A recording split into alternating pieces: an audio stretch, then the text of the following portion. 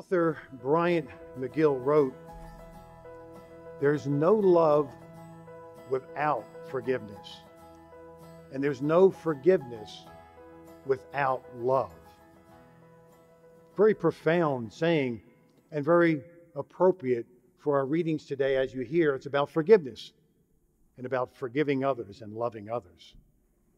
In preparation for my homily this weekend, I had decided I was going to do something. I was going to research the greatest story of forgiveness and love. I was going to look around and I was going to present that to you so you'd sit there and go, wow, how about that story? How about that person being able to forgive like that? How loving, what loving it is. And then I thought after a while, I don't have to research anymore.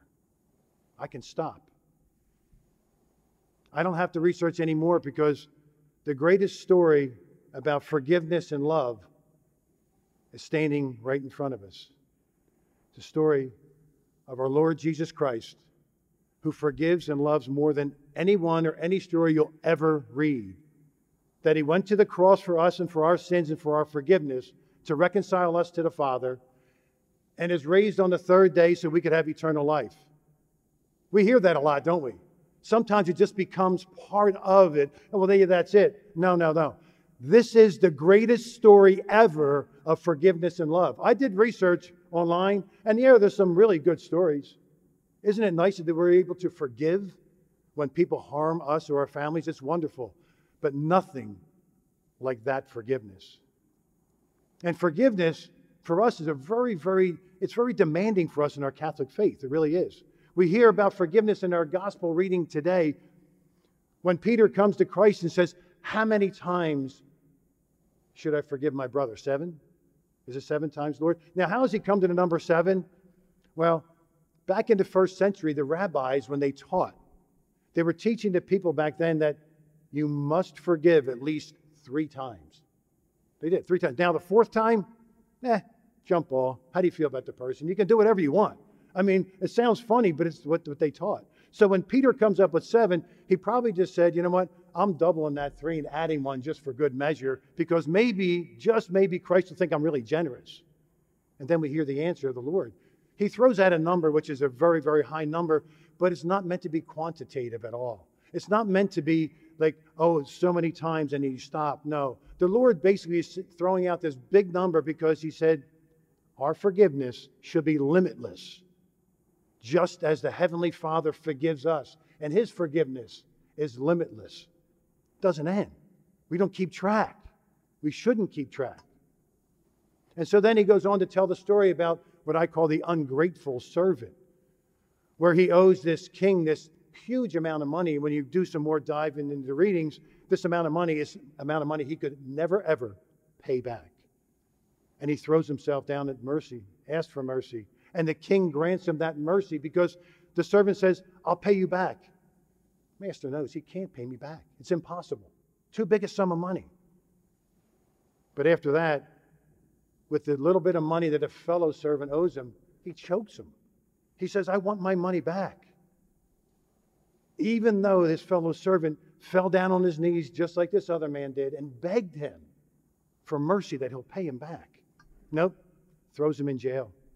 And then we hear when the king finds out about it, he brings the guy in and calls him a wicked servant and says, how could you possibly not forgive this person who owed you very little, and you owed me something you could never, ever pay back? And I forgave you. How could you do that?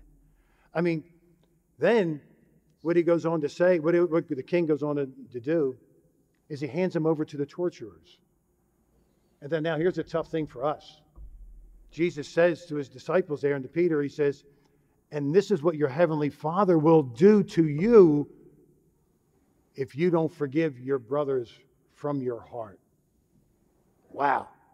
That's pretty big news there. This is what will happen to us if we don't forgive from the heart. Not I forgive, but I'll never forget.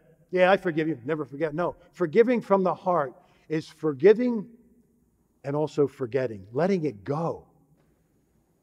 So what are the readings really telling us today? Well, we hear in the first reading, of course, how can we expect mercy when we're angry with our brother and we don't forgive him? How can we be vengeful and ask the Lord to forgive us? Being a Christian is not, it's really not the easiest thing to do, as we see. Forgiveness is difficult. It's really difficult. I had a tough time all week reading these and praying on them, because what God is asking us to do is very, very difficult. And if we want to follow Christ and be called a Christian, we must forgive our brothers.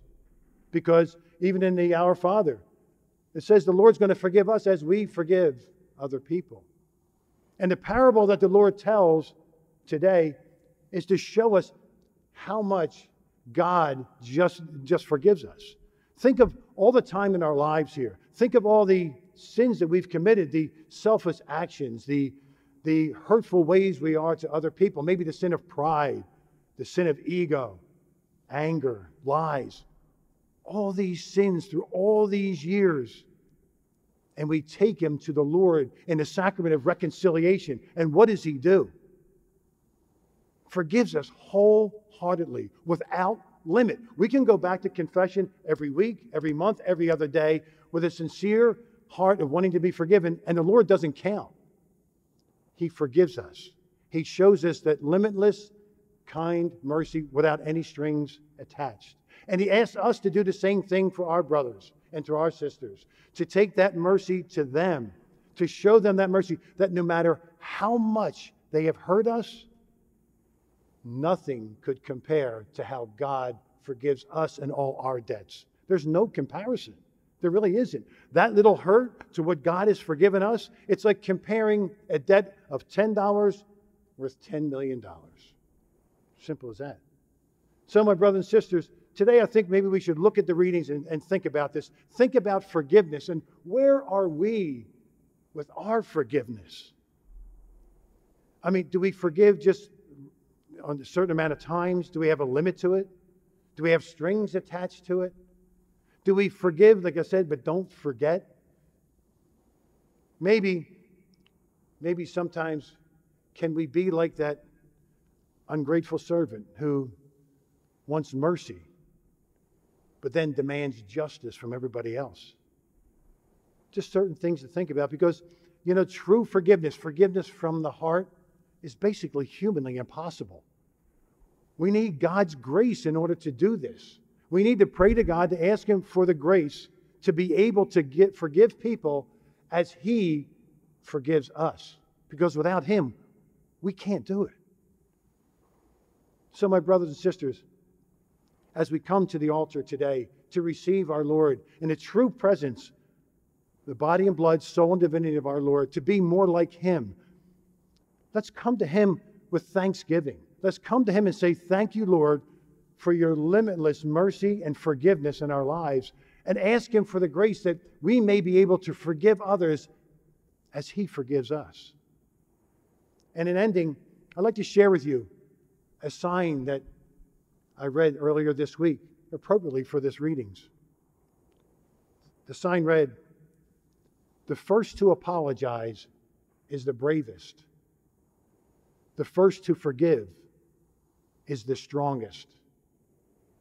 And the first to forget is the happiest." My brothers and sisters, be strong, be brave, be happy, be forgiving.